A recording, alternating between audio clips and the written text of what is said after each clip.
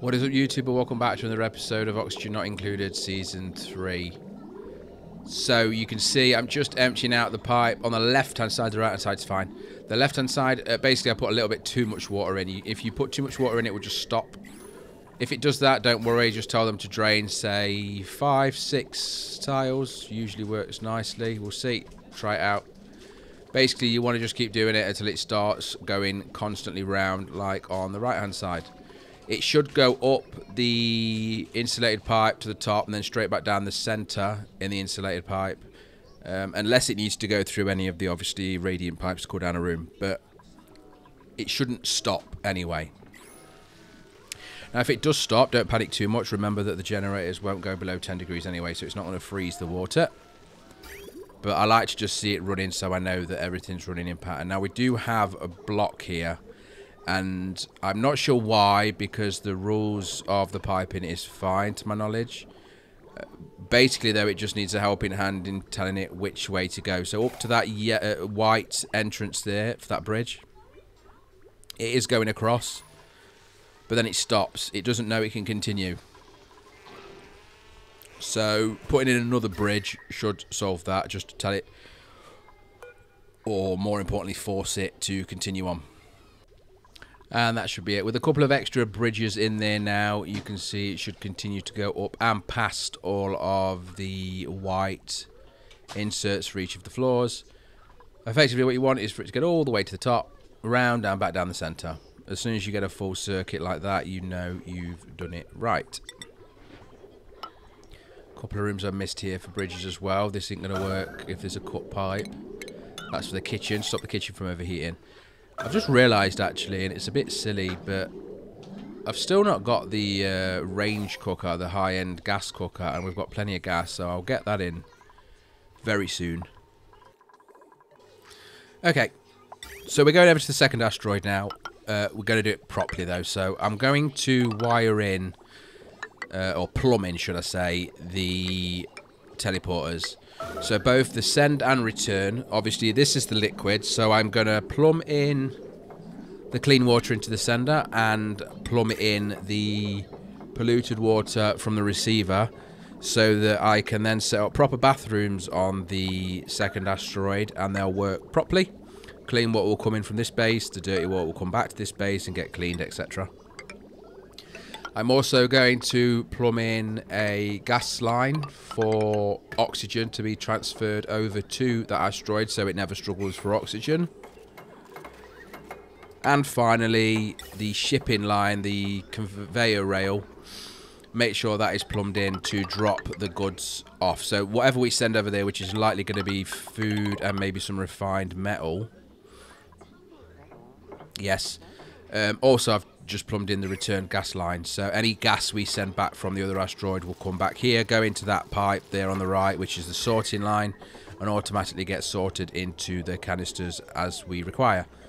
There is some ethanol as well I could do with bringing over, as the ethanol is like the best coolant in the game unless you get into the super coolants, but the ethanol is you can get way into the negative 50 to 100 degrees and it still remains a liquid. Though, to be honest, other than saving water, which I'm not sure we need to do, it's not really that relevant for this situation. So I can store it and use it elsewhere. It will probably be... Yeah, I think we'll probably need to use ethanol to try and go into the cryo fuels if we get that far. We shall see. In the meantime, just fixing a few floors, making sure floors that I left out have been plumbed into the cooling system as well. This one, because everything I'm sending over and back from the other asteroid and to the other asteroid, I want to try and steal any of that heat that we do get generating from that process. Okay, so to get the spores up and running again, my idea is quite simple. So we've got a backup here of carbon dioxide. I'm going to get that carbon dioxide from that storage, pump it into the room for the spores, then it will go... Sorry, it will obviously be in that room and get full of spores. They will then go through the machine. It then has a return line, and yes, this is a lot of piping for it, but I could move the building, but I'd rather leave it where it is for now. It then pipes back up here and back into the storage. Now, the only downside to this, or the only negative potential for this, is the germs, the zombie spores, are not fully cleared out, so we will get them in that gas tank. Now, they won't leak into the other gases, of course, but basically we'll have polluted zombie spore carbon dioxide. Now, I need to pay attention to that to make sure I don't use it in the future. I can quite easily clean it. Either putting the tanks in a chlorine-full room will do it. But easier than that, we have the germicidal lamps anyway that will do that job too. Now, again, we have some idiots that have got themselves stuck, so I'm going to have to fix this quite quickly. They are in Atmo suits, luckily. But, yeah. I swear she did it on purpose. Just look how happy she is. Something very suspicious going on there. Just saying. Anyway, all we need to do is make sure the materials that are nearby, which is granite, I believe, and then automate it to do that. They'll pick that up and get that ladder built in ASAP as well. And the one above it looks like it's needed. It looks like all 4 of them are actually stuck somehow. Yeah, they are. Jesus. Okay. So do the same there, and that will allow them to at least escape and go and empty their Atmo suits for P, and also recharge the oxygen in them. Should they wish to, of course. Finally got round to plumbing in. I'm not sure if plumbing in is the right word, but putting in the transport tube on the right-hand side as well now. So we've got some... Well, we've got a good amount of transportation built in. This one just needs to be powered up, of course, to be fully functional. But it means they can get to where they're going much faster without having to be slowed down by the pole that they're currently using. Though the pole's reasonably quick, but not as quick as the transport pipe anyway. With some new eggs, we've got a cuddle pip. So we've got a new egg from the pip that is a cuddle pip. The pips are really for happiness for your duplicates and that sort of stuff. We could use it for that, but I mean, I'm more inclined to just ranch them as farming animals for now. Maybe we can turn them into a cuddly barbecue later on, we'll see. The hatch room, as you can see now, has calmed down a bit. A lot of the smooth ones have gone, as I did turn it off for that reason. The standard pip there below, and then the cuddle pip's like an orange colour. Just checking what resources we do indeed have. Now, the stone hatches are fine to continue to make coal. The diamond hatches eat in refined carbon to make diamond. These eggs are going to get wiped out because, as I said, I'm not interested in moving forward on the smooth hatches. In fact, we'll get some more diamond eggs going as well.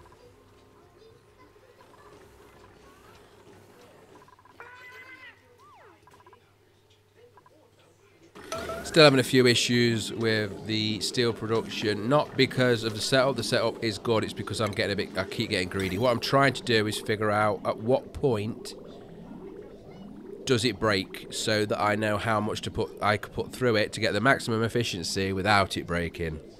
Now, of course, I could just add more of the cooling things, I guess, and I may do that. I'm not sure, but for now, what I need to do is get the coolant back in it, being water.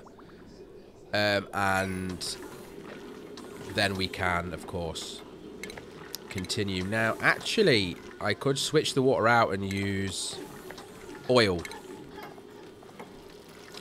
because oil getting too hot will not cause issues, but I think it will still get the temperature will still rise and rise and rise to the point where it will then turn into petroleum and break it anyway. So I think what I'll do is put a temperature sensor here for the pipe and set that if the liquid's coming into the machine too hot, it stops it. That way it can't break, right? It should be able to anyway, because we know that it comes out at about 70 degrees hotter. So as long as it doesn't come out, it needs to go in at 20-ish degrees or below to come out at less than 100. So if we set that in pipe thermometer to a temperature that makes it safe, then it can't ever get too hot. And the machine basically then is controlled automatically. If then it slows down the production of steel too much, we can either make another one and slow them down so there's 2 running instead, or just increase the coolant room with the generators. As you see, we've got, I think, 15 at the minute. Maybe I could overkill it to 30. Then it should never be an issue. Desperate but effective. I'm going to chuck down a load of the thermogenerators in this area. Where I showed you previous, this is where that heat got out. And it's just one big massive red area. So I thought, why not just chuck a crap ton of these down? I'm pretty sure I won't need to build them all. You can see that bottom layer is already doing its thing. But as soon as I see that most of that red is gone, I'll just rip this all down and get the resources back. I think that as long as we get sort of 3 or 4 on each of them 4 levels that I've put in, we should be good. But the idea is that I can kind of just forget about that a little bit and come back to it maybe in a few cycles and see what the temperature's looking like. I would imagine that a lot of that red will have dissipated, and effectively all it's going to do is turn it into power and put it in our batteries or in the use of machines that are running elsewhere. And yeah, you can see that's clearly eating away at that heat quite efficiently anyway. So again, I don't think I need to finish them all, and maybe a few temp shift plates. I'm going to put them on that right hand side to try and get over to where that cable is so I don't have to build too many over there. That should pull that heat over to the left and then get eaten by the generators. Again, it's easier to build the temp shift plates than it is the whole setup for the pumps. So over at the second asteroid, nobody's here yet, but before we do that, I just need to plumb in or build in. Well, I can't build anything because they're not here, but I can set up what they need to build when they get here. So ripping out the old bathroom is step 1. Ripping out any of the buildings or machines that they can't or don't need is step 2. And then putting in the buildings that they will be using. So, of course, they're going to need a lavatory, toilet, a sink, a shower. That should give them a bathroom. They need bedrooms. This is the first person going over. I don't know why they're invisible in the teleporter. It's annoying. But straight over, and you can see immediately cleaning up the crap that we asked them to, so that's good. Now, the idea of the people that are going to be on this asteroid is reasonably simple. So they are going to set up a base that's comfortable for them. So bathroom, bedrooms, oxygen, etc. Which you can see all that stuff, resources already on its way. When that's done, they're then going to be given a task to do a crap ton of digging and to send resources over to the home base that is required. Resources like the cobalt, for sure, the cobalt ore, because we need a lot of ore at the home base. Any of the polluted dirts, muds, etc., they need to go back to be processed with the animals. Specifically, I think it's the, what they're called, poach shells that require polluted mud in order to feed. And then obviously continue to breed, continue to shed, and continue to give us lime. Though I do think that fossil's the next way to go, because it's just an abundant resource that I'm not actually using for anything else. Unless anybody knows of a good reason to use it. It's not a bad resource to use for decoration, I think, but that's all I can think of. So you can see the water, the clean water is going to come from that teleporter there, go into the toilet and the sink and the shower. The polluted water will then get sent back home and processed. So this asteroid's not having to do any of the work, it's just benefiting from the resources from the other asteroid. Same goes with the oxygen. You can see outside of the base, especially below it, that really bright green. That is a very high concentration of oxygen and of polluted oxygen. So cleaning that and getting it sent home is also an option. But the first thing I really want them to do is get this built up. It's going to take this duplicate a little bit of time. As soon as I can send over a second, I will. I think 2's enough to do what I need them to do. after the 2 are delivered, I think the next duplicate that will arrive at this asteroid will be on a rocket. Hopefully with some storage facilities to take goods away in bulk, but also to take some critters away as well, like the plug slugs, as they are called. And here we go. With the other end already plumbed in and everything working, immediately we get the clean water coming in, and now we have a fully functional sink, toilet and shower for this duplicate every day, so they can be nice and clean and comfortable. We do need to obviously get the polluted oxygen out of their living environment, which the oxygen being pumped into them vents will push it out, because clean oxygen is lighter. I'm not sure if it's lighter or if it's just how the game does it, but clean oxygen always goes above the polluted oxygen anyway. And then a basic setup there for a pump to get the gases sent home. Now, we don't have power yet, so don't get excited about these things actually working just yet, because we'll need to power them up for them to work. And to do so, I'm just going to trap, say, 3 or 4 of the plug slugs. There's 4 there on that left-hand side. So all I need to do is dig out that area, make the ceiling flat, put a cable in 2 tiles down, and boom, we've got power. There we go. That power cable was the wrong level. It needs to be 1 down from the ceiling, not at the ceiling. It needs to be the 2nd tile down. I also went along and put some of the air filters along the base. You can see there. Again, not powered because I haven't quite got there yet. But that will just make sure that any polluted oxygen that's in base gets cleaned. And it just keeps the duplicant or duplicants happy. I am going to use a transformer because I can't have the heavy watt wire going straight through the base for 2 reasons. One is that I want the rooms to give them the morale boost, but 2 is it's ugly as shite and causes massive decor debuffs because it's negative 300 on the decor numbers, so you don't want to do that. So always suggest to try and not chuck that through the base where you can, of course, help it. If it's life and death, then fine, but in this situation we've got more than we need. It's a shame we can't actually power in the wire from the other base as well. Now there is a mod that can do the wireless power, but as I didn't start with that, I really don't want to add it now, so we're going to manage with Asteroids. Are going to have to find their own power, and we'll probably have to use like solar panels in the future. Still a lot happening, and poor Ban-He is very, very busy. You can see there is actually a full canister, conveyor belt loader of goodies, mud and polluted mud. Of course, it won't send it home until there is power getting to that conveyor belt loader. Over in the... what do you call it? I'm going to call it a ranch. It's not really a ranch. I have moved the cable down. I've told them to. Not quite got there yet. So Ban-He is very, very busy trying to build everything I'm telling him to. Or her. I think it's a her, actually. My bad.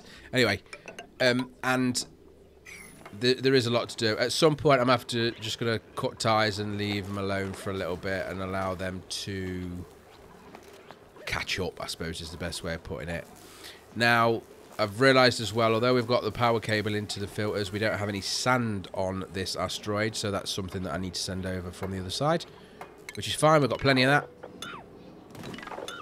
As you can see, what I'm actually doing here is cancelling a lot of the stuff and allowing them to catch up with the actual tasks that I need. The most important one is that cable there, so that as soon as we go to bed, we will be generating some power from the plug slugs. Now, filtration sand, yes, so we can chuck that and go boom, and that will get all of our guys. I need to turn allow manual use on though, otherwise that's not going to do anything. Just having a quick look at what food I can send over. Currently at 5 million calories. We'll send them over the frost buns to give them the maximum amount of mood buff. Clicking allow use, you can see it's now lagging out because every single person is trying to grab as much sand and frost buns as possible and send them over to the other asteroid. It will eventually calm down when we either run out or it fills up. Should be more than enough. Then all I have to do is turn off the allow manual use and it will stop them from adding any more things in there. Sink is just being nosy and having a look there, you can see. This means that Ban-He on the second asteroid has got a very high level of quality food. Pretty sure there's a fridge over here already. Yes, there is. So there is a fridge already, and the filtration media now means that they are, there you go, they're kicking in and cleaning that polluted oxygen. So that means good food for 𝐵𝐻𝐻, good bathroom, good bedroom, clean, fresh oxygen and plenty of it, power for the various things that she's going to need to do. So for now, she can just settle down a little bit, making sure anything that's edible is in that fridge. A freezer would have been a better option, but of course you need more fancy materials for a freezer. And it was just a bit too micromanagey to send them over for now. So at this stage, we're just going to manage with what we've got. It's hard to say exactly what we're going to harvest from this asteroid. Likely all of it. This asteroid being the teleport asteroid, I'm not going to use this as a second home, per se. So, at best case, this asteroid is going to get ripped out and every single possible item and resource is going to be sent home. So this is just an empty space, and then we'll fly home and just leave it as an empty asteroid. If we're going to set up a second base where I want a second colony to grow, if the series lasts that long with your support, we will do that on a planet that is, or sorry, an asteroid that is reached via rocket only.